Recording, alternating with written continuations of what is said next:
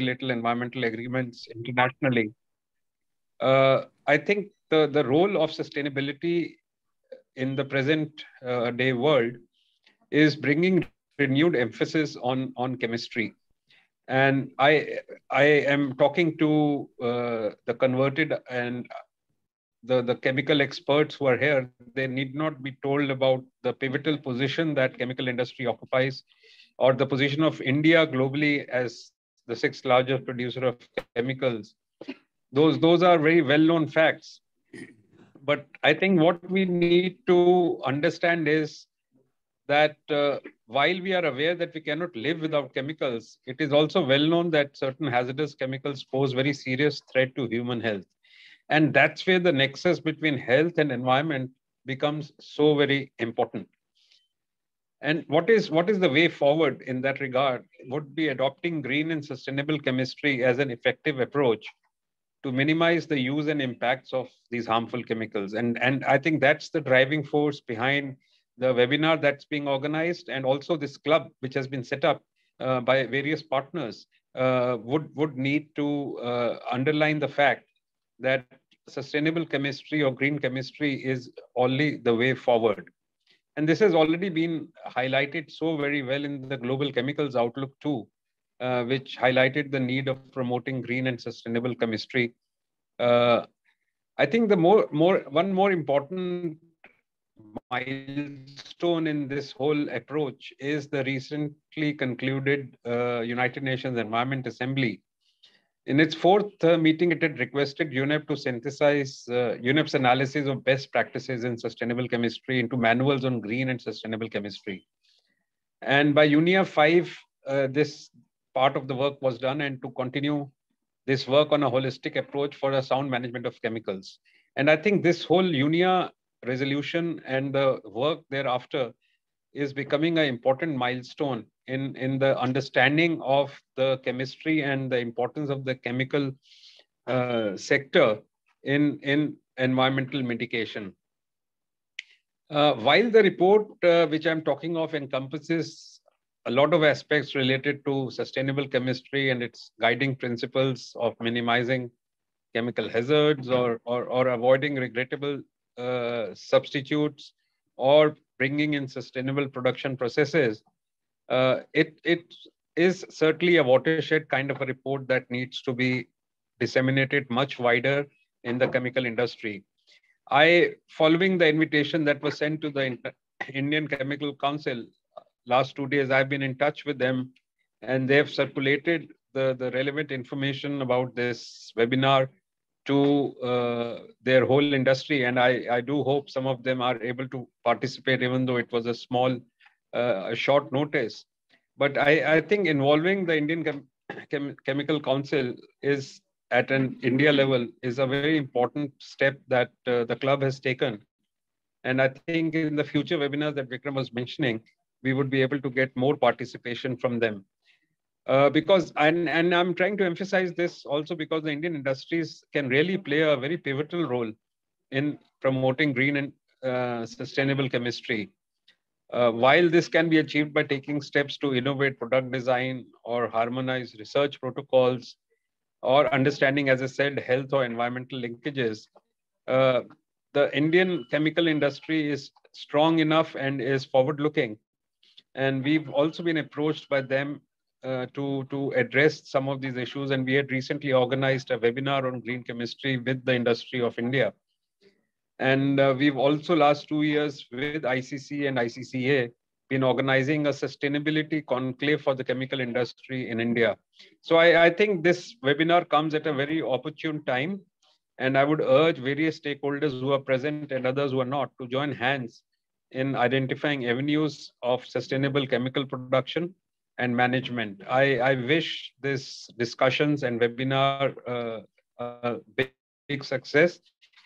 And I would be looking forward to the outcomes of this webinar so that we can take them further with the Indian Chemical Council. Thank you very much. Wonderful. Mr. Atul, I think some of the points that were raised by Mr. Atul, one of the most important ones that comes to my observation is the health and environment connection there.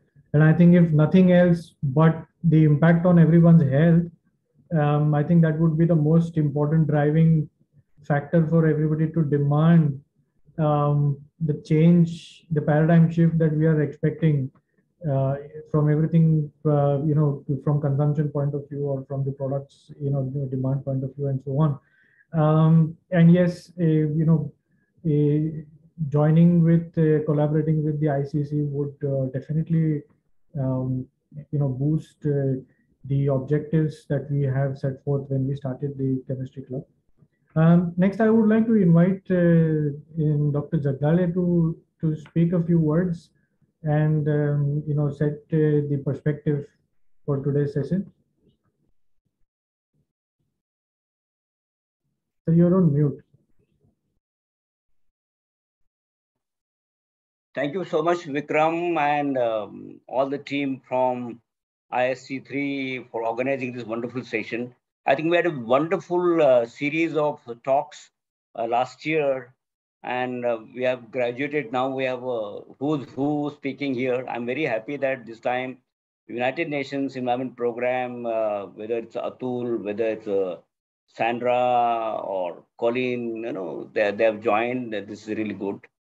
The moment we are talking about sustainable chemistry, we do understand the chemistry was not sustainable in the past. And that's why we're talking about sustainable chemistry.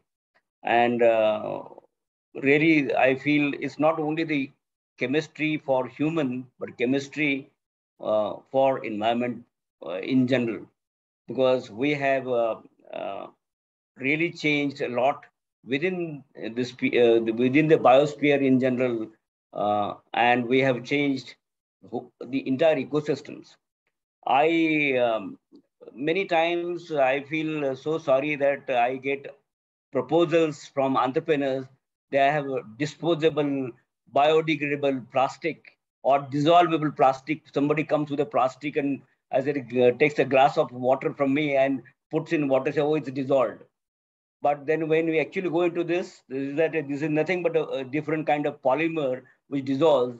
So from visible plastic to invisible plastic, which goes inside the water body and obviously inside the ecosystem, inside the living systems, I think it's a serious.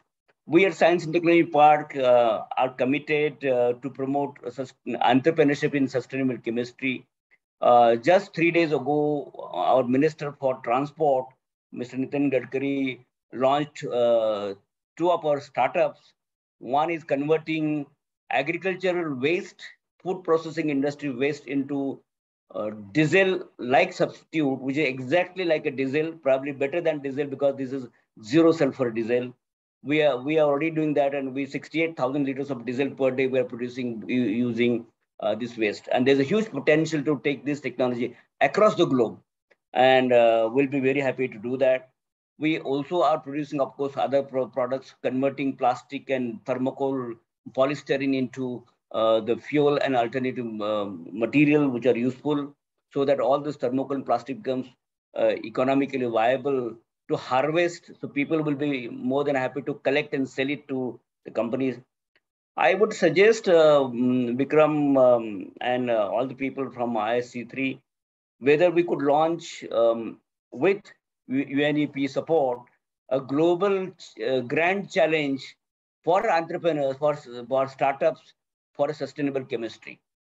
If you could do that, even if we get 10 companies, of course, those companies which are within India, Science and Technology Park will be more than happy to even financially support at early stage when there's a substantial risk.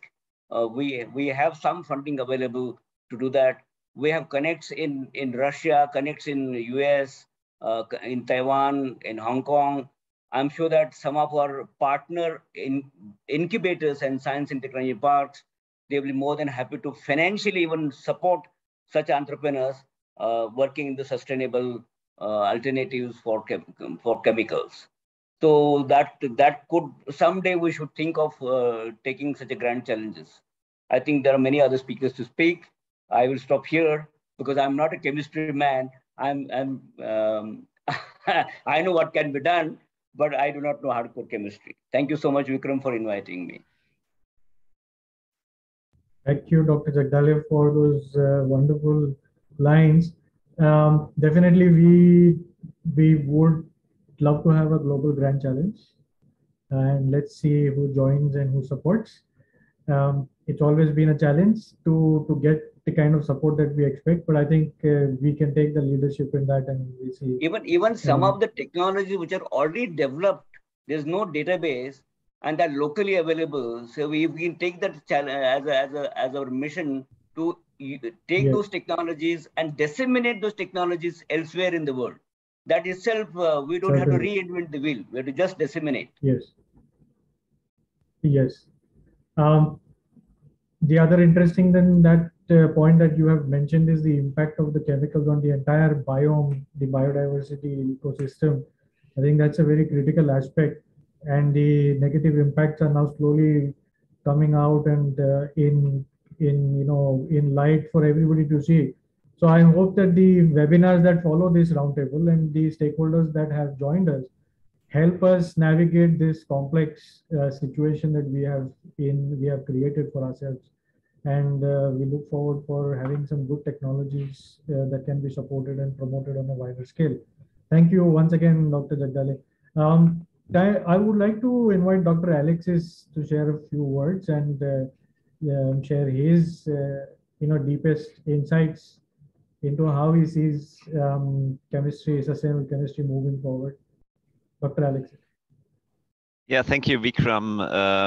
Yeah, I will make it short for the sake of time, but as representative of the Innovation Hub of ISC3 and on behalf of my entire team, also warm welcome from my side.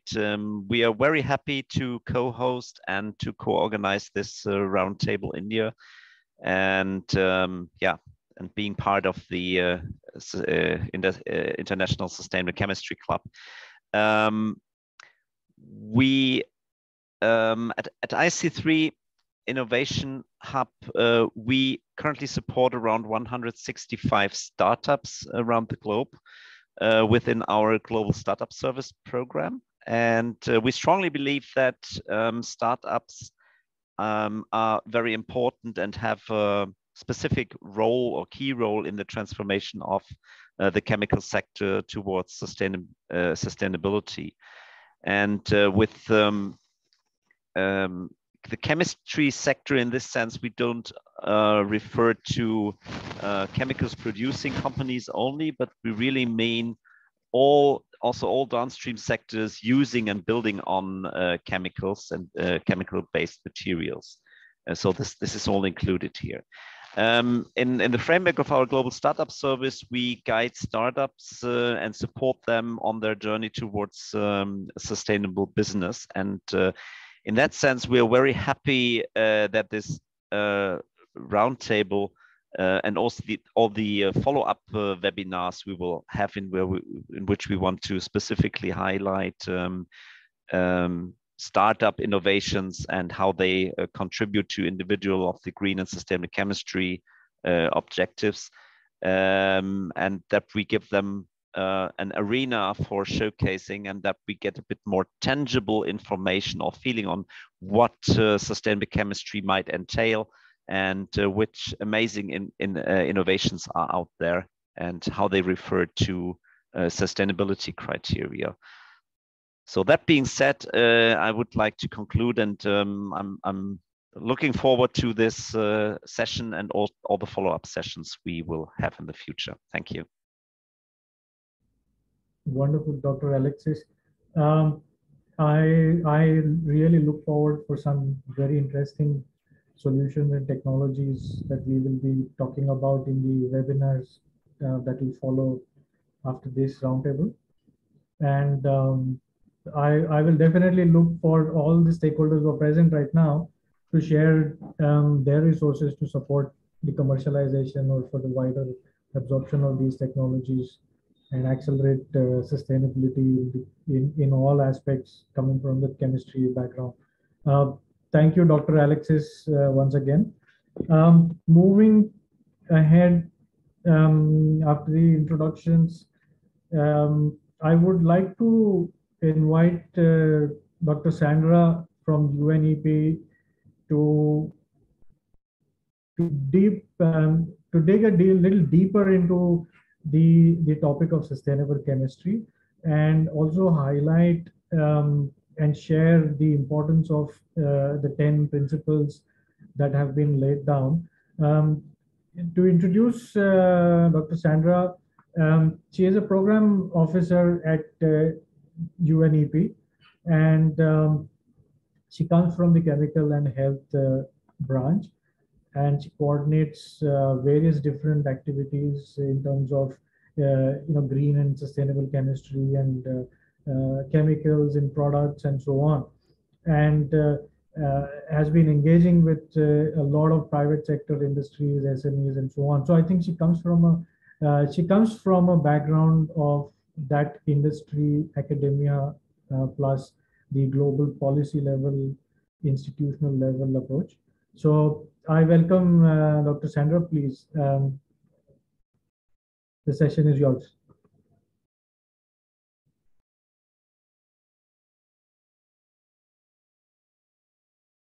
All right.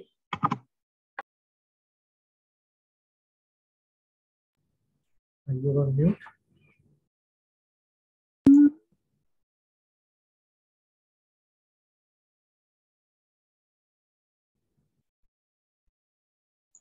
Sorry, I've been trying to share my screen and it somehow froze, but are you able to see the screen, which is supposed to be the presentation? We can see the screen. Okay. Okay, thank you.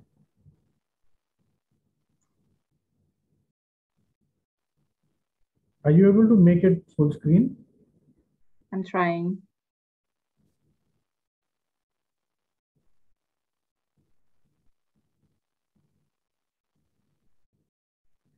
Okay, let's do it this way if that's okay with everyone. Is it better? Yes. Okay.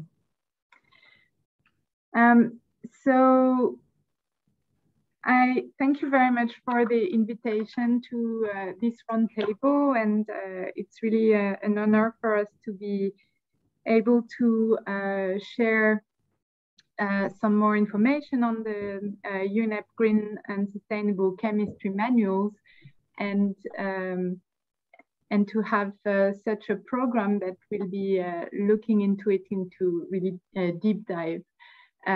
So we're really very thankful for the organizers and also for all the participants and all the startups to this program to make green and sustainable chemistry a reality. UNEP has worked on chemistry for a long time, and Dr. Atul Bagai has been highlighting the Global Chemicals Outlook 2, which is one of our foundational publication, looking into, why do we need green and sustainable chemistry in the first place? And one of the findings of the Global Chemicals Outlook 2, which was released in 2019, was that business as usual is not an option. And some of the elements of it are highlighted here in the slides, but we do have hazardous chemicals and other pollutants that continue to be released and are ubiquitous in humans and in the environment. There is a growth in the chemical intensive industry sectors, and here linking to what was mentioned by Alexi, when we look into chemistry, it's not just the chemicals manufacturing, but it's also the sectors using chemical. And there is a consumer demand. There are green and sustainable chemistry education and innovation that are important drivers of change and that exist, but are not being scaled up at the moment. So what is needed also to make sure that the whole environment of chemistry becomes green and sustainable. I want to highlight also an element that was touched upon in the introduction, that chemistry is really somehow at the center or underlining our progress towards sustainability. And it has strong potential. So it has potential for circularity and including through product design and supporting reduced resource use, alternative feedstock, also through the design supporting the phase out of chemicals that are found of concern. It has a potential related to climate change. It has a potential related to pollution. Dr. Atul has highlighted the resolution at UNEA in 2019 that was requesting UNEP to develop manuals for green and sustainable chemistry. And these manuals were actually presented at UNEA 5 a couple of months ago in Nairobi. And the UN Environment Assembly, so composed of the member states, universal membership of member states, welcomed the green and sustainable chemistry manuals and highlighted the crucial importance of environmentally sound innovation and encouraging their use as appropriate. So it's really what we're doing today. And so we're in a way starting responding to this call for use and action. If I deep dive a little bit further on the framework manual, and I'll be happy to provide in the chat some more information and a link to the manuals. It's organized in a way through the why green and sustainable chemistry and what this means and how do we enable it. And so the objective is really to foster the learning, the reflection, and scale up the action based on a common global understanding of green and sustainable chemistry. So this slide is outlining the different chapters, and I'll be looking into the 10 objectives, which are the main topic of the discussion today and in the coming months. These 10 objectives and guiding consideration for green and sustainable chemistry have been developed together with the manuals through a consultative process and with between 50 and 80 experts providing inputs to these manuals. And we're very thankful of the generous support of member states to allow us to do that, in particular the government of Germany and of Sweden. These 10 objectives are very complementary, and they're moving in a way from green engineering of chemistry and towards more sustainability aspects, but they're all important. So we have the minimizing the chemicals hazard as the first objective, avoiding regrettable substitutions as well as the regrettable alternatives, the sustainable sourcing of resources and feedstocks, advancing sustainability of production processes, advancing sustainability of products, minimizing chemical release and pollution, enabling a non-toxic circularity, to which we touched upon a bit earlier, maximizing social benefits, protecting workers, consumers, and vulnerable populations, and developing solutions for sustainability challenges. So they are really ranging from the green molecular design to ensure that chemistry works to address the societal needs. And they are really offered to stakeholders engaged in chemistry innovation, in chemistry management, or in policy development,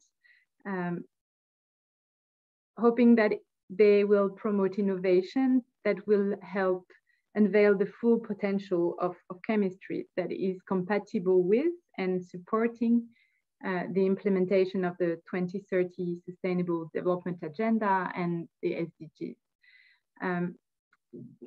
So I've added a couple of slides that develop and explain a little bit further the objectives and guiding consideration. And if slides are shared later on or put on the web, I think that would be helpful to dig into these objectives. But conscious of the time, I'll skip these details. And just highlight how key stakeholders are actually important. And in your introduction, you've highlighted the background from somehow a multi-stakeholder approach, and that's also the background of this manual and of the work on green and sustainable chemistry. It's really about making sure that all actors can shift towards green and sustainable innovation. And so here in this slide, you can see a number of these actors. And of course, entrepreneurs, innovators, startups are a very important part of it. The chemical industry as well. The brands or the sectors using industry, definitely. But representatives from consumer information, from the workers, the intermediaries such as distributors and retailers, but also the policymakers, the academics and research institutions with the very important element of education in green and sustainable chemistry. The waste sector, of course, are also very, very important actors to bring together. I realized that through this series of webinars, we'll have a very specific focus on startups, and just wanted to highlight how startups innovation, eco-innovative business models are critical to this agenda and are critical to sustainability. So I think I'll stop there, and I'll just encourage everyone to be thinking broad, innovatively, out of the box, and to be sharing the best practices and the best ideas for green and sustainable chemistry. And really looking forward to hearing the debates. I would also like to conclude by just saying a few words. I saw there is in the chat a company working on the empowerment of women, in particular in textile upcycling, encouraging women to be very active in this dimension, and to be recognized as well in their work in startups and in scientific domains. Thank you very much. Thank you, Dr. Sandra. I think it was a very insightful little talk. However, I do understand that the complexity of this topic will require the 10 webinars to dive deeper into each of the 10 principles, and that's how we have planned it. And I do appreciate the point that you have brought up about the role of startups and also the SMEs. While we've seen some of the larger companies are a little sluggish in changing their direction, but really speaking, it's the startups and the SMEs that drive that shift, or the paradigm shift, that is required. And I think you've really brought that point up. And again, the joint action by stakeholders, or the convergence of all the stakeholders, is absolutely important. And I think we all agree with that. I would like to have more inputs from you during our panel discussion as well.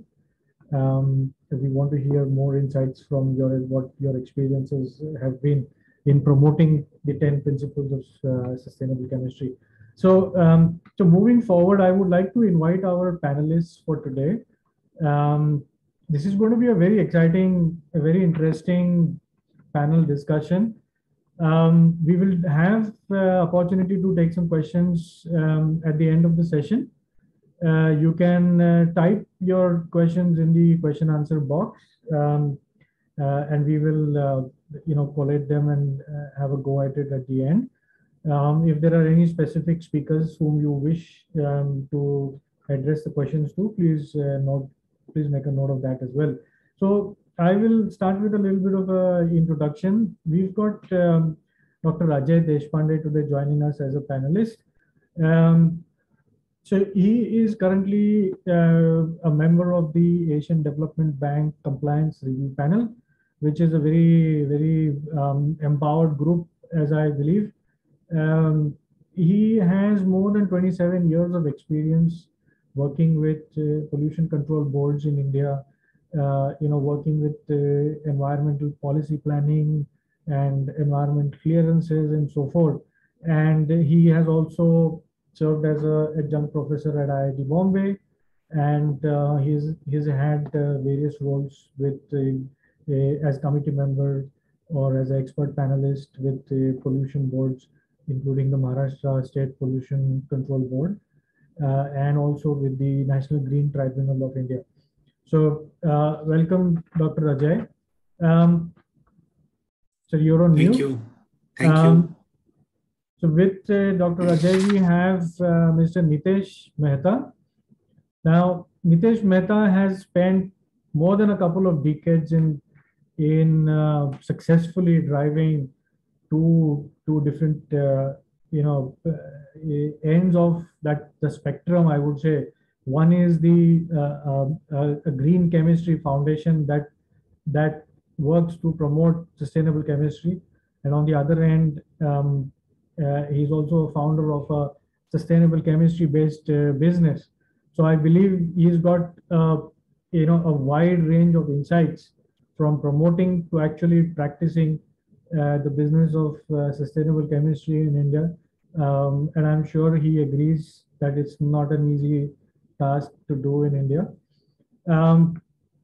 He's also a chemical engineer from IIT Bombay. So I look forward for your inputs, Mr. Nitesh. Thank you, Vikram. And our third panelist is Dr. Chanakya from Indian Institute of Sciences, Bangalore. So yes, we have him there now. So formally, he has headed the Center for Sustainability Technologies, and he's also been the chief research scientist at IISc Bangalore. He has served on various national and state government committees and pollution control boards, including the Karnataka Pollution Control Board, the Central Pollution Control Board, and he's also deeply associated with a Government of India ministries and with Department of Science and Technology and Department of Biotechnology and so on. So he has had a very diverse role, starting as a researcher and an academician, and then progressing towards policy level interventions and bridging that gap with the industry, government, and academia. So, and he has been working at the tail end of the industry when we talk about waste processing. So he's got a lot of different insights to share with us. And then we also have Dr. Sandra with us, and with her from UNEP, we also have Mr. Colin, if he is there. I'm not sure if he's there. But Colin works at UNEP as a consultant, and he specializes in sustainable chemistry. So I would like to, first of all, invite our panelists to share a few words on setting the context for this panel discussion. So I would like to begin with inviting Dr. Ajay Deshpande and share with us, what his observations have been in terms of the progress in India that he has seen of adoption of sustainable chemistry principles. Thank you, Vikram. It is really a very important event at a very critical time. India has really undertaken a very big program in terms of Atmanirbhar Bharat and Make in India program. And in fact, India is known as a pharmacy of the world, but at the same time, we are expanding that base in a very, very significant manner. So if you really see from that chemical industry long-term perspective, we are really growing big. We are thinking big about the future growths also. But at the same time, while working with Pollution Control Board and NGT and now in the environment sector also, this also has a flip side on the environmental front. We have many areas which are polluted, critically polluted, what we call it is a SEPI area. And many of them have really chemical industries as a predominant industries. And particularly with the pharma sector as well as the other fine chemicals. And one another important feature of the Indian chemical industries, many of them are in the small scale sector. And that really has a different set of environmental consideration when we talk about compliance and monitoring and all of these. So with this background, it has been well appreciated. The problem of pollution has been well appreciated and government has taken several steps, both at the chemical industries or chemical ministry point of view, as well as the environment ministry point of view. But I think this subject of sustainable chemistry, or even more precisely the green chemistry, provides an opportunity to really change the overall picture. And with the focus Government of India has now really put on the circular economy, one of the major themes is to reduce the hazardous and toxic waste from the value chain. And one of the major or one of the strategy which was planned is a circular economy. So Government of India, by the way, has formed some 11 committees for promoting the circular economy and for developing the circular economy action plan. And those reports are being now compiled by Niti Aayog and to develop a very important strategic action plan for the country in terms of circular economy. So I think this has really put a lot of emphasis on the cleaner processes. We have different levels actually. When we talk about sustainable chemistry, many times the focus is on normally on the downscaling, like we are talking about waste management per se. But really the sustainable chemistry or green chemistry talks about upscaling efforts. So what type of raw materials should be consumed? What type of processes should be there? Can we replace certain inputs? Can we have some different catalysts? So basically it's a very integrated view which has to be taken, not only restricted to the West per se. I will be speaking more about the strategies and the policies in the discussions, but I think with this opening remark, I feel sustainable chemistry is the only way we can go forward if we really want to develop our chemical industry under the Atmanirbhar Bharat scheme. Thank you. Thank you, Dr. Ajay. I would like to invite Dr. Chanakya to share a few words. I believe, Dr. Chanakya, you've had a lot of experience with the academic side and also with the pollution control and other policy level instruments that the government has. And you have observed the gaps that are present there. We would like to understand more about that. Thank you. I think just now you heard exactly what I wanted to talk about and start about the thing. Thank you for the beautiful introduction given as to where India stands and how from the policy side and from the strategy side, things are going in the direction of sustainable chemistry.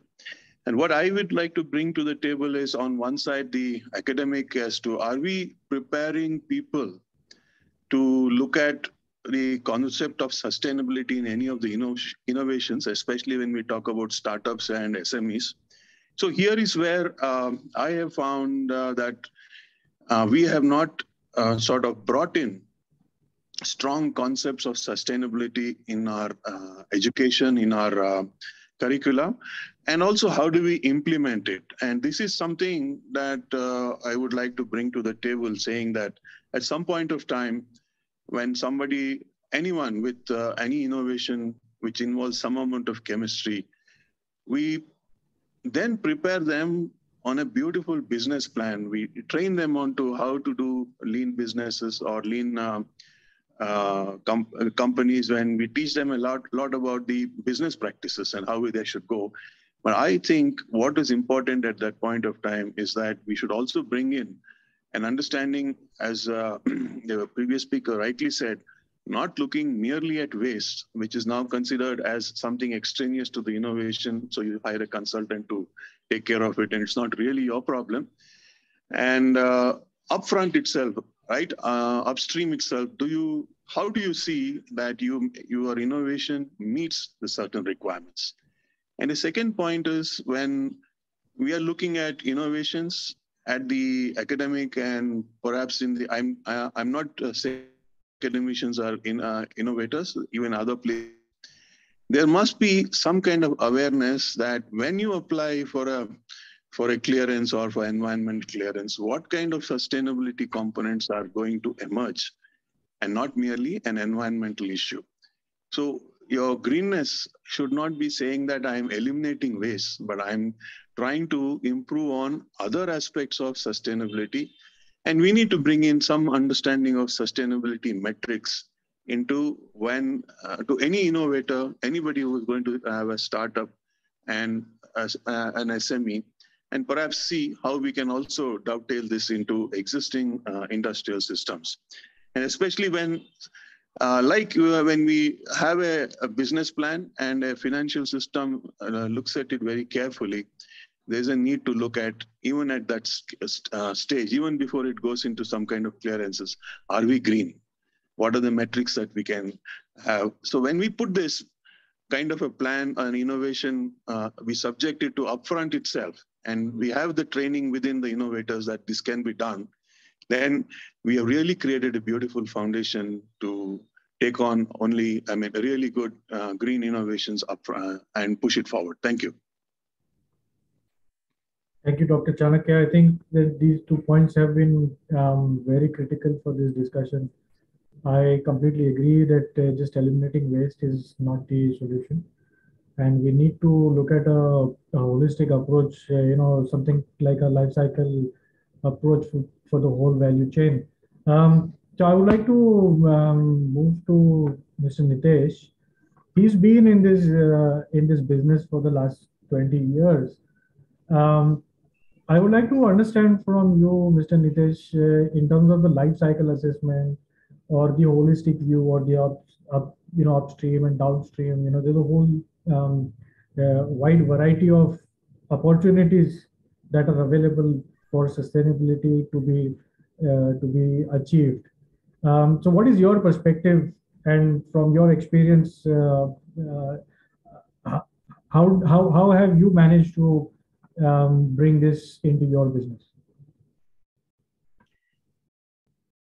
Thank you, Vikram. I hope I'm audible. Yes. Great. So thank you for this opportunity, both to SciTech Park as well as to ISC 3. So the way I see is one, just to make a point before the last about 25 years that we have spent in these two domains, I would say. One, running the non-profit organization, and two, running our business where we are offering some environmental or sustainable chemistry solutions to the industry. One of the common observation interacting with various stakeholders, be it the academic and research institutes, be it certain regulatory bodies like Pollution Control Board, be it certain sets of students or industrial associations. One common theme that we have seen across that while many places, each one of them may be working in their own silos, but one thing that's common is that there is a commitment towards being pollution free. There is a commitment to reduce environmental pollution across the place. It's just that certain places the collaborative efforts or very synchronized or harmonious approach may be missing. Some of these stakeholders may be working in their own silos and not maybe collaborating or interacting enough with other stakeholders. But one thing that's common is that everybody is committed to environmental sustainability. I'm yet to come across an industry who wants to pollute. They may be doing or finding out certain ways to deal with certain situation on a practical level. I'm not saying that it should be allowed, but I'm just saying that there's nobody who willingly wants to pollute. So everybody is on the same side when it comes to environmental sustainability. It's just that our efforts needs to be on the much more collaborated and synchronized, so that we could move at a much more faster pace. Coming to our own organization, one thing that we've done especially is to train our team on thinking. So it's the same. So we've got a team of about 80 people, out of which about 35 of them are chemists and chemical engineers, and who develop and customize various technologies and take it to commercial scale in chemical plants. So one of the things that we've noticed is that all these chemists, 35 of them that we have, all the team members are trained through the same BSc and MSc curriculums that anybody else is. They've not been given any special training on green and sustainable chemistry. It's just that when they are developing the process, then when they are thinking about innovating on a process, they are keeping those 12 principles of green chemistry in mind. They're keeping sustainable chemistry on the background, and then questioning the solvent being used, questioning the water consumption, questioning the possibility of recycle of water in the process, questioning the possibility of recovery of some of the byproducts that are generated in the process, so that it could be used somewhere else as a raw material, and the loop can be closed. So I think the key point is to start thinking from that perspective, keeping certain sets of basic principles of sustainable and green chemistry in the background. And then once you're thinking from that perspective, I think whatever would be the outcome would turn out to be more greener and sustainable as compared to what otherwise it could have been. Yeah. Thank you, Mr. Nitesh. Those are some very critical points. I have one question that I want to pose, maybe to Dr. Deshpande. Are you still there? Yes, you're still there. From a UNEP Sustainable Chemistry Principles point of view, what is your observation in terms of the government initiatives that you mentioned, including the UN, including these guidelines, the UNEP guidelines into the Government of India policy framework? What is the depth of penetration that these policies have? See, the UN policies are always referred whenever the national level policies are being debated and talked about. Generally, the policy making process is very robust. It involves different stakeholders, including the industries and all that. But at the same time, I feel the basic principles of the sustainable chemistry remains the same, more or less remain the same. What is more important is actually the strategy to implement those things through different set of interventions, certain policies, or maybe certain, some like schemes like today, we don't have any objective criteria, what should be called as a green chemistry, what should be called as a sustainable chemistry. Like if I'm an industry person, and if I claim to be an industry having sustainable chemistry, who will certify for that? So that type of things are really required from the technical side, technical front. But at the same time, what actually Atul Bagaiji also mentioned, another important, even Dr. Jagdale mentioned, is showcasing the success stories and passing on that message for upscaling of those efforts. I think this is one area which is important. And I think one institute, Gujarat Clean Production Center, GCPC, I think they have done a fantastic work.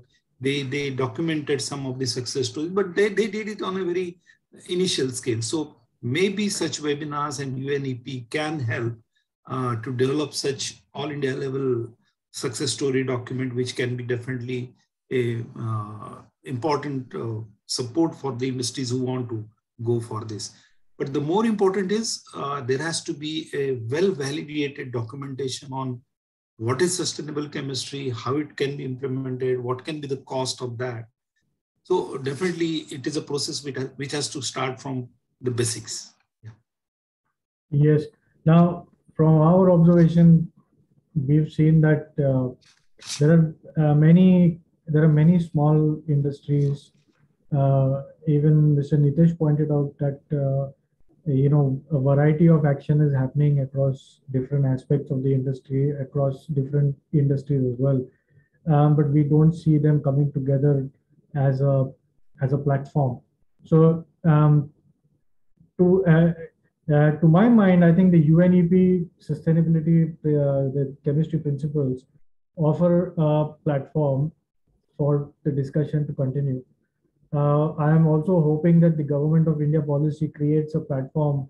I'm curious to understand whether the government would be then, designing the innovation fund or startup support fund or business support fund, similar to the ones that are promoted by DST and DBT and Atal Innovation Mission and so on. I'm just curious to understand, because without those resources, it is only an academic exercise. I really don't know what the government will do, but what I can say is there are sufficient funds available in different ministries. But I think the need of the hour is to formulate the basic framework and then really approach the government with certain proposals or something. I think under the circular economy, government is serious on that, and definitely there will be positive consideration. But I think the process should not be driven by the funds available with the government.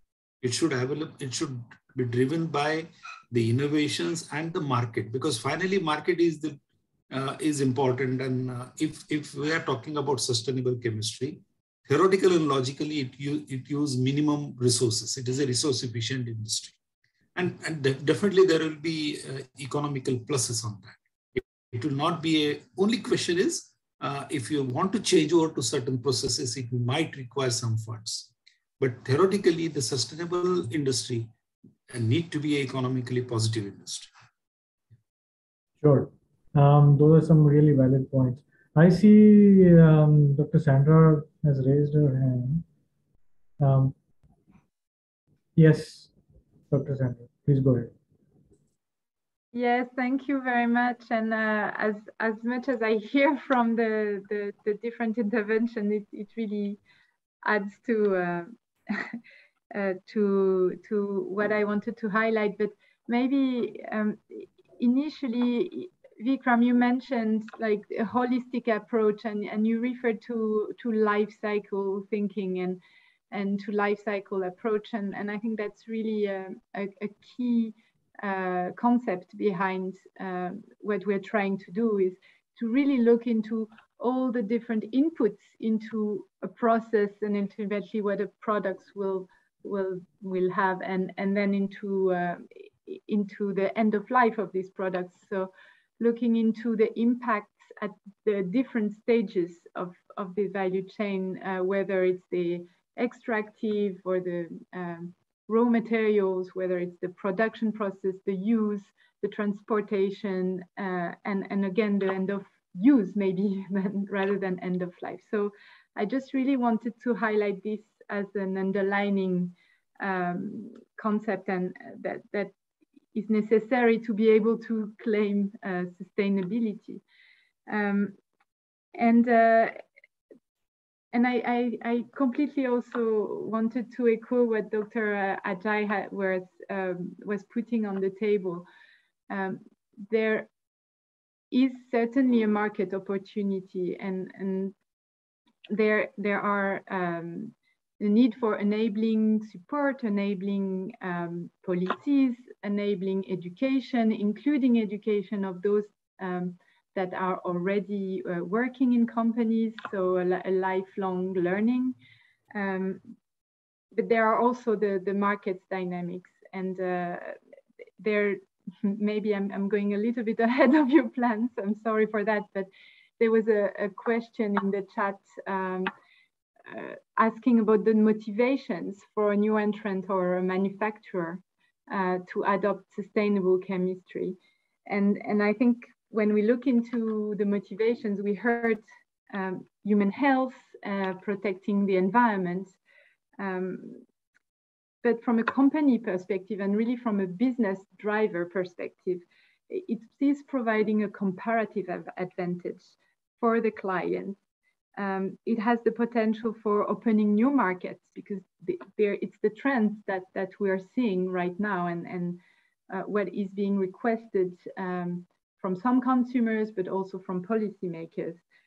It's also the brand's requirement, so responding to brand's requirement for being more green and more sustainable. It also allows to be ahead of regulations, and it is very likely that regulations may come, and it's really giving a comparative advantage, whether it's at the international level on chemicals with the multilateral and environment agreements, and for example, the Stockholm Convention, or whether it is at the national level. And finally, it's also a question of image for the company to be, aligned with what it's claiming and its principles. So I just wanted to highlight this point. Yes, Dr. Sandra, I think the brand, the image, and the market access and the market appreciation, the customer base, I think these are the most motivational points that you rightly said. Mr. Nitish, I see you raised your hand. Do you want to add to that? Yeah, I just wanted to add 2 points to what Dr. Sandra and Dr. Chanakya pointed out. One was, what Sandra was sharing, that today when we see the chemical industry, the middle management, obviously the top management or the CEO, managing director level, there is a pressure from the investors and other senior stakeholders about the company going green.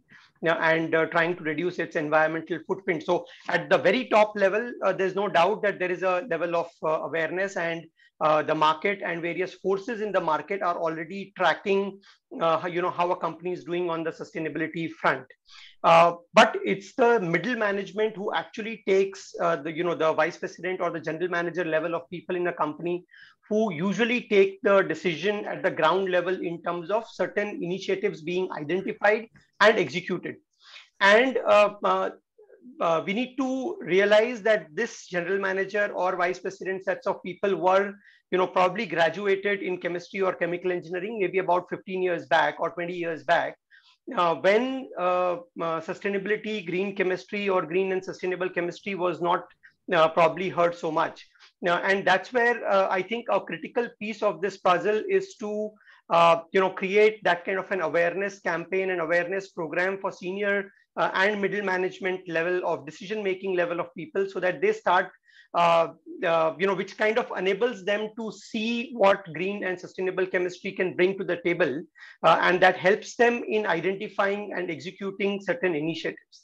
The second piece, which Dr. Chanakya pointed out, is the second generation of, or the next generation of our chemistry, chemical engineering students who would be moving into the industry.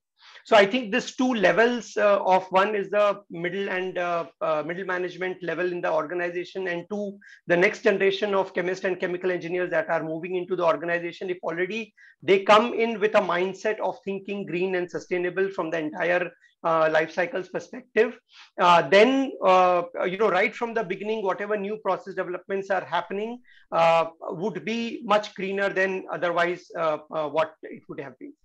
The third and last point that I wanted to add was, one of the things that I personally believe missing, or which could probably make a big difference, is kind of a empowered body in our country which is heading this entire green and sustainable chemistry drive, like a country level body which is trying to create a focus and a very coordinated effort between green and sustainable chemistry. It's creating kind of a blueprint, where the country is going to be in the next maybe 5, 10 or 15, 20 years in terms of green and sustainable chemistry. What are going to be the different steps in which how that goal will be achieved? And while moving towards the goal, what's the role that different stakeholders are going to play? And over a period of time, measure, monitor, keep a track of those things and make sure that all the stakeholders are appropriately contributing in that direction. I think that kind of a body could make a big, big difference. Yeah, I completely agree with that, Mr. Nitish. That nodal agency or that driving body is absolutely important. And as Dr. Ajay also mentioned, that framework is also very important, within which the policy structure can evolve and thrive, and then that stakeholder convergence can happen. I am interested in understanding from you, Dr. Chanakya, is you mentioned about the, and I completely support that, the importance of education and the fact that, it is rightly put across by Dr. Nitesh, Mr. Nitesh, that the middle management in every company is also equally, responsible for driving this change or for not driving this change. So what is your insight into what is stopping us from adopting these principles as part of our curriculum, or how do we tackle this education side of things or sensitization side of things?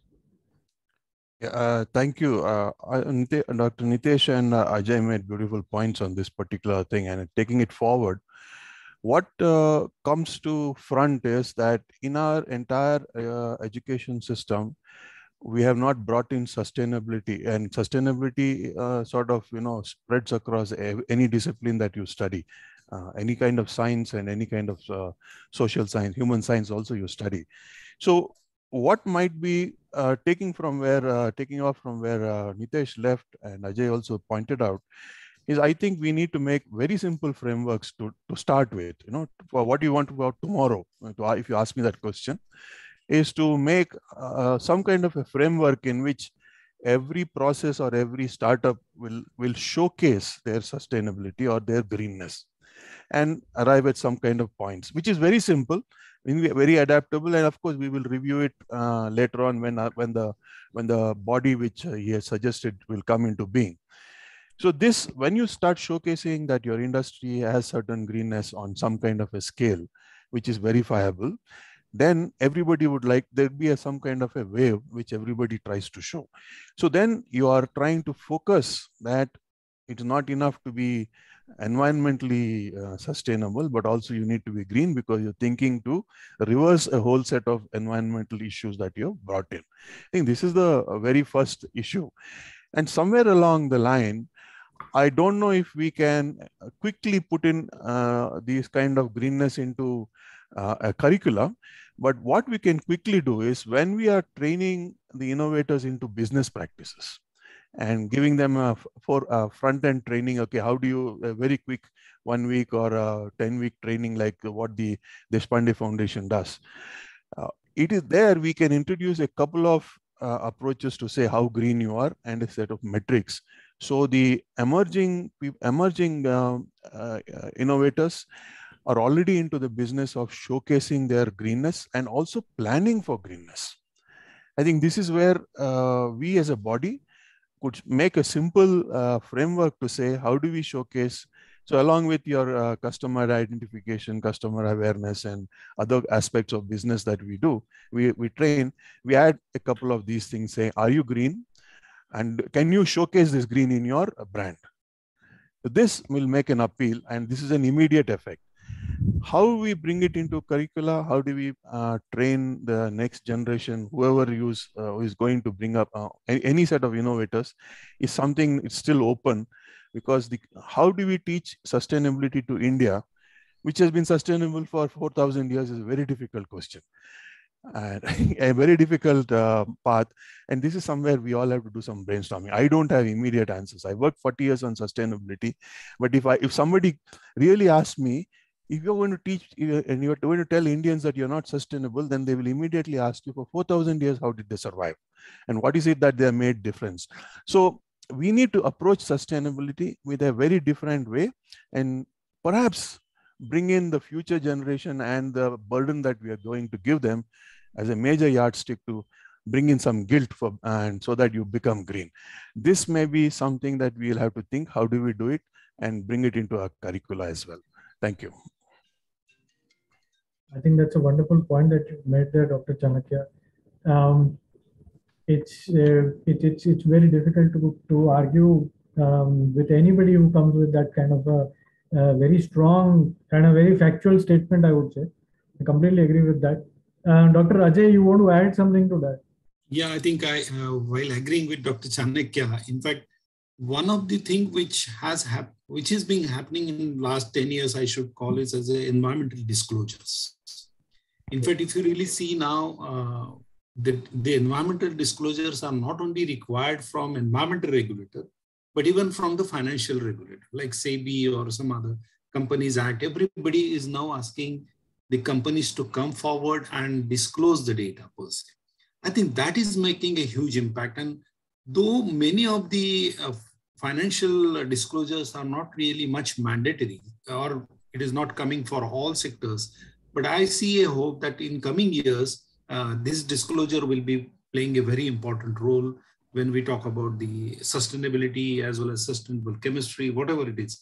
So I think that is going to make a difference. And another thing, the role of the independent directors in the company is also changing, and they are coming in because on one side, if you are violating from environmental point of view, there is a huge risk of prosecution plus environmental damage charges. And that is really pushing the this topic, cleaner production, sustainable chemistry, all these are being pushed through the environmental regulations also. So these two aspects will be playing a very critical role in coming years. Thank you. Yeah, I was about to mention the aspect of the environmental disclosures that have taken, the forefront in the discussion.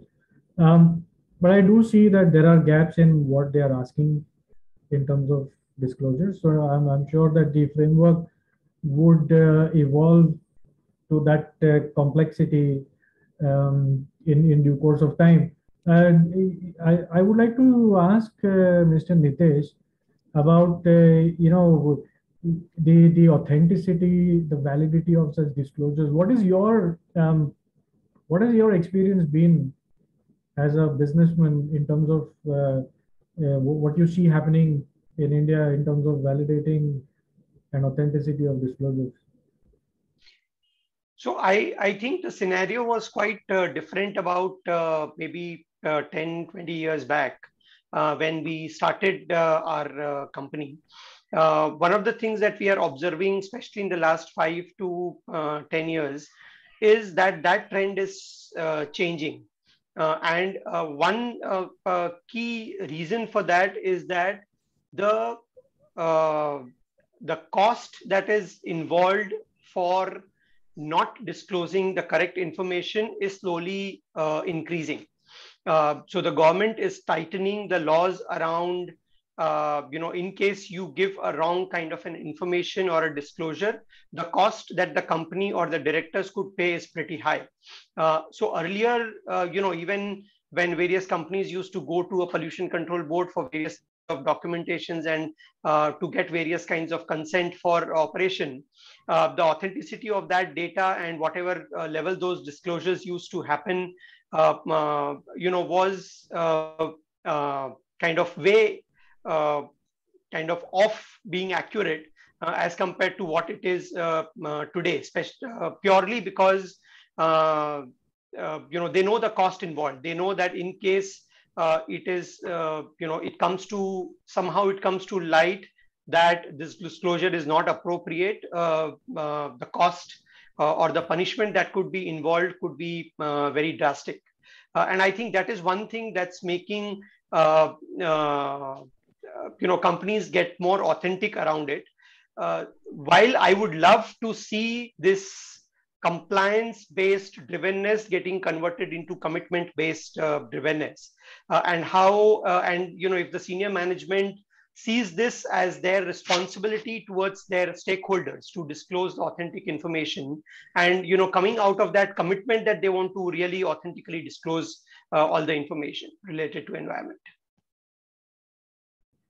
I think that's the stakeholder and the shareholder expectations are probably going to drive the whole disclosure development, and also the framework development, and some of the other initiatives that Dr. Ajay also spoke about. I think I don't see any specific questions from the audience in the Q&A box we have here. And since we have another 7 or 8 minutes on the session, what I would like to do is I would like to invite our panelists to quickly, share a couple of words as as an ending statement to close the session. Probably then we can conclude there. Then I can start with Mr. Nitesh, if you want to say something as a concluding statement. Yeah, I think a critical piece of this entire discussion is, what was pointed out earlier was the, medium and small size enterprises who are into chemical manufacturing. I think they form the backbone of Indian chemical manufacturing. A whole bunch of contract manufacturing they do for the mid-size or the large companies or the multinational companies. All that is being done by the MSMEs in the chemical sector. And this MSMEs deal with or face a lot of constraint in terms of space constraints in their plant, financial constraints, technical constraints, and a whole bunch of other constraints. And, they not being having in-house R&D, that's another constraint that they can't solve their own environmental challenges.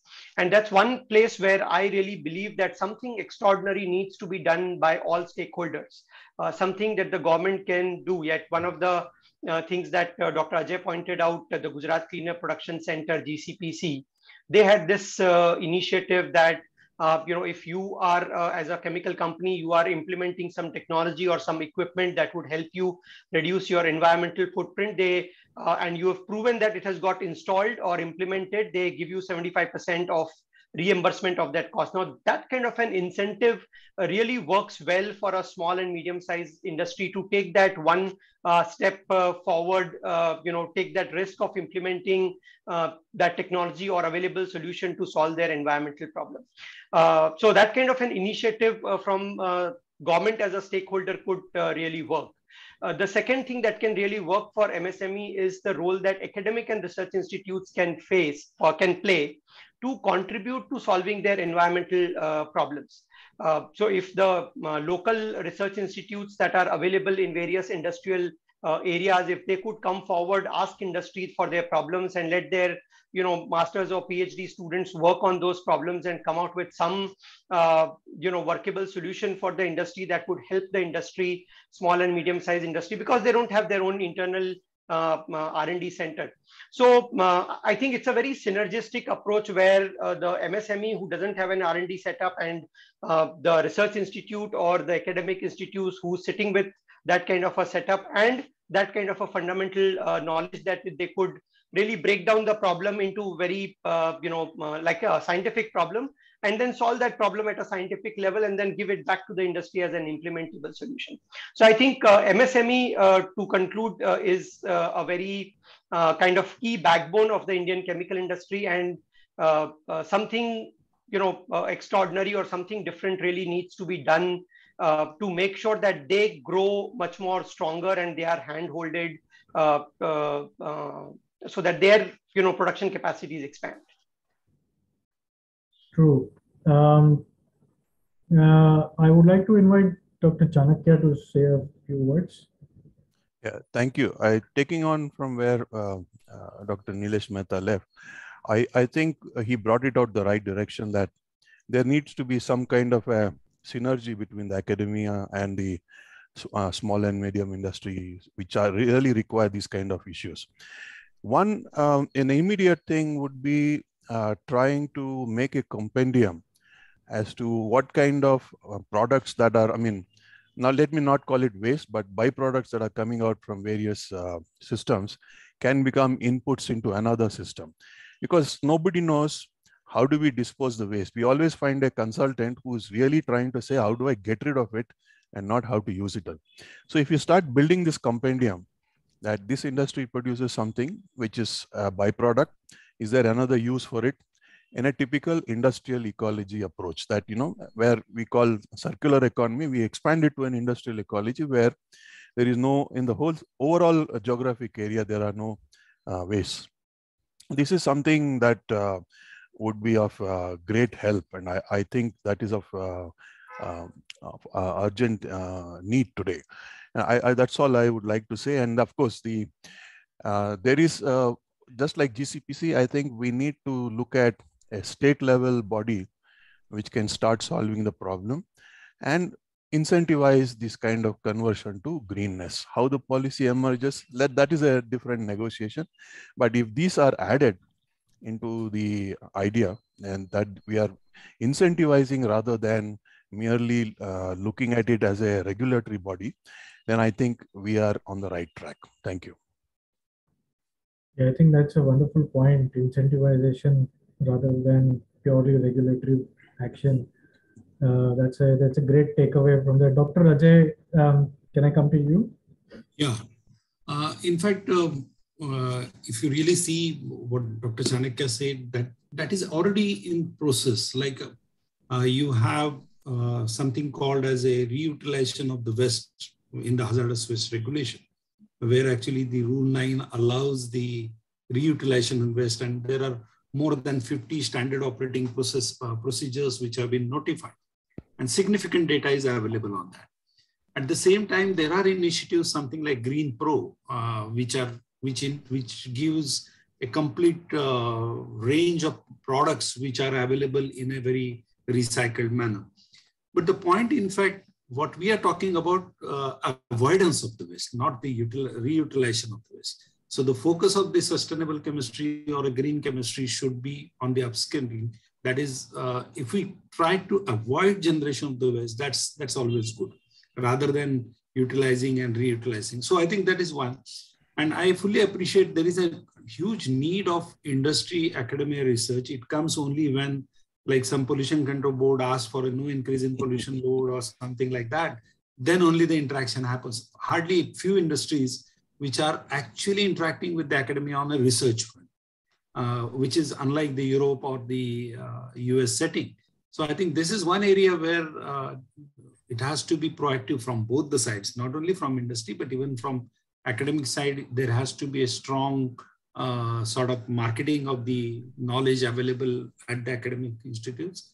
And then I think if it is a good combination, definitely a lot of good things can happen.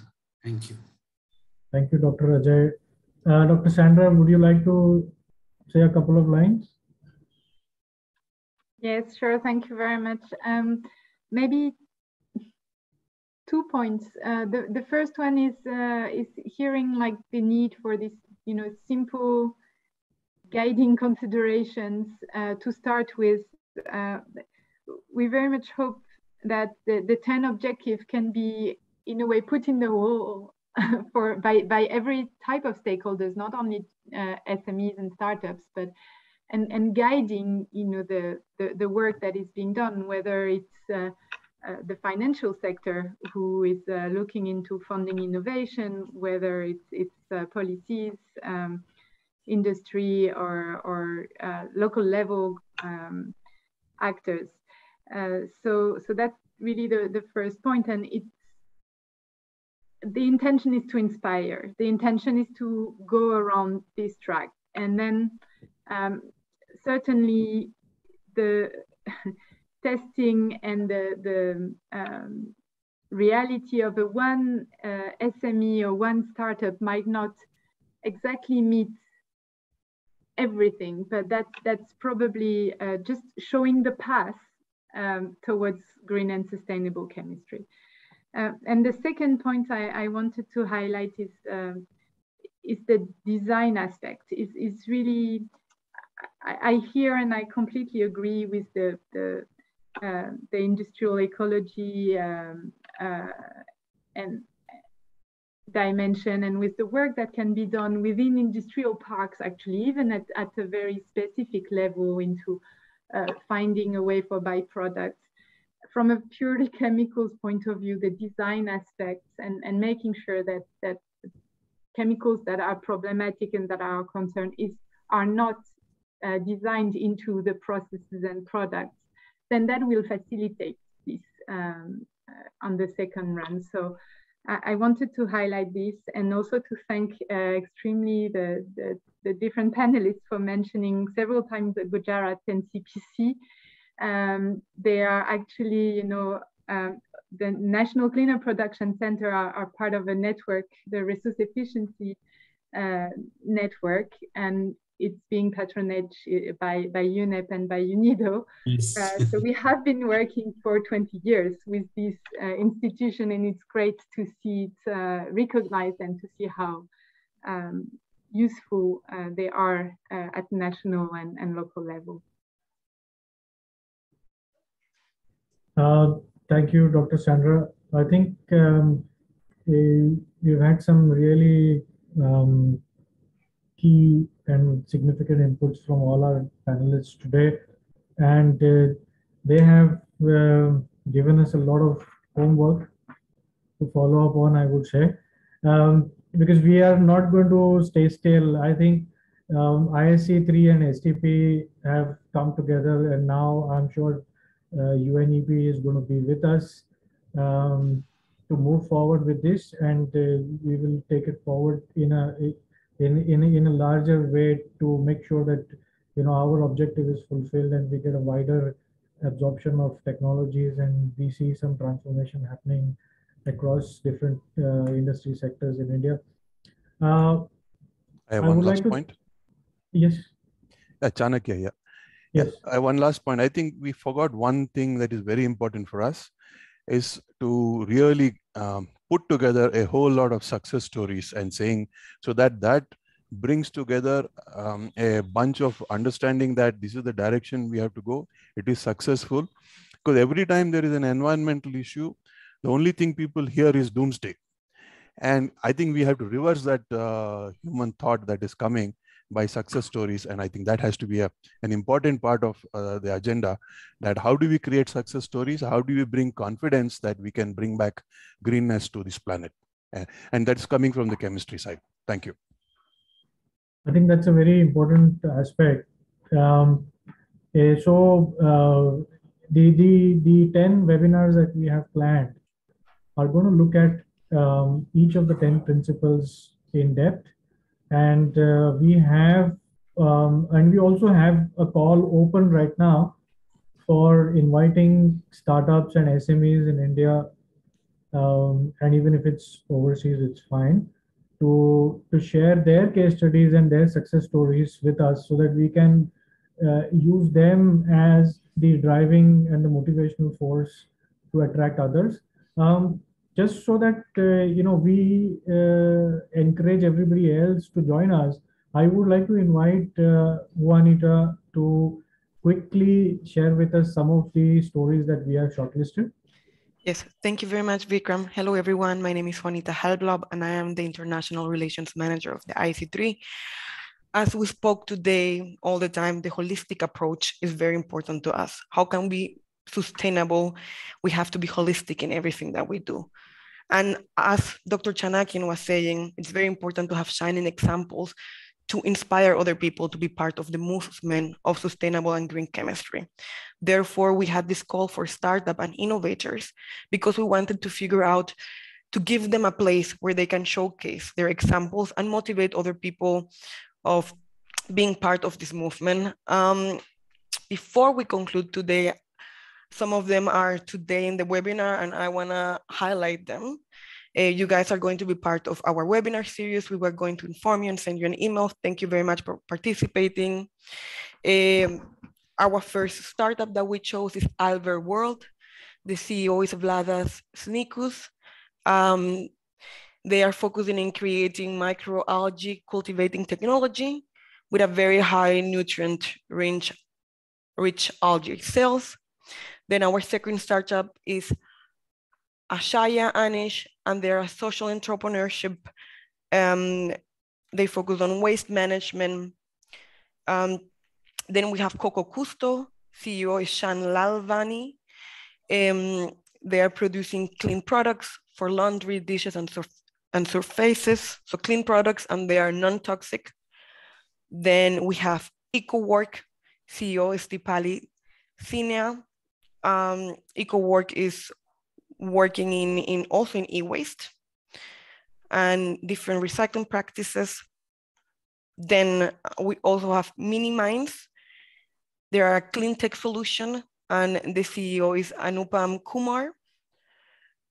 We have then ProClean Technologies, and the CEO is Kartiyen. They do probiotic-based technology. And then we have Revi Environment Solutions with the CEO Vanita Prasad. They are working in wastewater treatment technology. Then we have Shutsen. CEO is Raj Mahendra Tana. And they are specialized in producing chemicals. And then we have Vidijay Agri Technologies with the CEO Amit Kumar, and they are working in agriculture technology. So as you can see, we have many different startups with very different sectors, but they have in common sustainable and green chemistry. So we're very excited to have them on board. And as Vikram was saying, we're going to have our Sustainable Chemistry Club, and the following up webinars, we're going to talk about the framework and each specific objective, and also about the startups, how they match these objectives, so that you guys know how the framework works and how you can implement the framework to know, are you sustainable or not, or what can you do to be more sustainable? Thank you. Thank you, Juanita. I think we can conclude the session, but before that, I would like to say that we've, putting the pieces together, we've talked about everything from a nodal agency or a nodal body that gives the technical direction or the vision for this kind of a mainstream discussion on sustainable chemistry. We spoke about the development of a framework that guides the evolution of technology adoption and also the policy framework around it. We spoke about the role of international guidelines such as the UNEP's guidelines and any other ones that are being developed by the Indian government and the pollution control boards here coming together. We also put the topic of stakeholder convergence and life cycle assessment, the life cycle thinking part of it, and the importance of education, not just early education of the next generation of engineers and scientists, but also of the middle management and the senior management to a large extent to drive the adoption of these technologies. We've spoken about the importance of highlighting case studies and success stories, which we are going to do in the webinars after this session. I would like to conclude by expressing my gratitude to all the speakers that have participated in this session, and to ISC3, to STP, to UNEP, GIZ, and DECIMA. I can see from last year, from two stakeholders, we've grown to almost 6 now. And I look forward to, Mr. Atul Bagai also involving and motivating the Chemistry Council to join us. We're also speaking with the Ministry of Chemicals and Fertilizers to support us. So I think a lot of development is happening in India, as pointed out by our speakers. And we have a lot of opportunities to look forward to to make sure that the technologies that are being developed and the principles that are being evolved are put to good use, and for us to see the social and environmental impact that we are hoping to achieve. I think if if I may conclude the session with your permission, if is there anything that Dr. Alexis wants to speak about, and then we can conclude the session now. I have nothing to add. Thank you. Okay, wonderful. So I think we will conclude the session. Thank you, everyone. Thank you all the audience for attending. And Dr. Chanakya, you've raised your hand. You're on mute. I said thank you. Good. Wonderful. Job. And I urge everyone to visit our websites, and we will share some updates and the call for startups and for the next webinars on our website. Please follow us on LinkedIn and other social media sites for updates. Thank you. Thank you, everyone. Thank you, everyone. Thank you.